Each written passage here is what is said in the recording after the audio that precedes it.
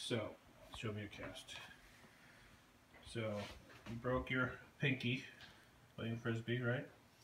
And they put this full cast on it, and so you've only got 2 fingertips and about half a thumb, well, most of your thumb, right?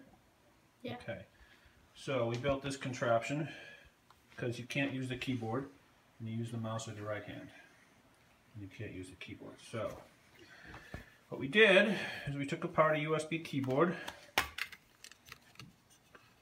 saved the circuitry, added some of our own, and that's inside this Altoids tin. So it's plugged into the USB port. And we built a frame out of aluminum.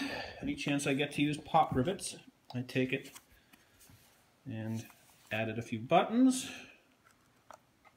One for the top of the finger, one for the bottom of the finger. So we can manipulate, pull the finger up, pull the finger down. You're controlling the character on screen. 2 buttons for the thumb.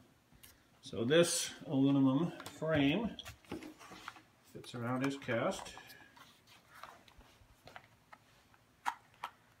Slides right in there. We basically molded that around his cast. Folded around. Okay. And now you're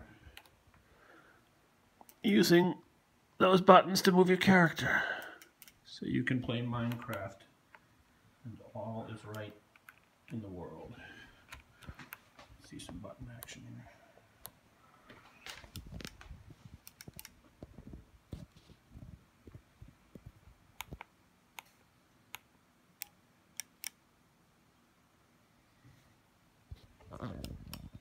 Ta-da!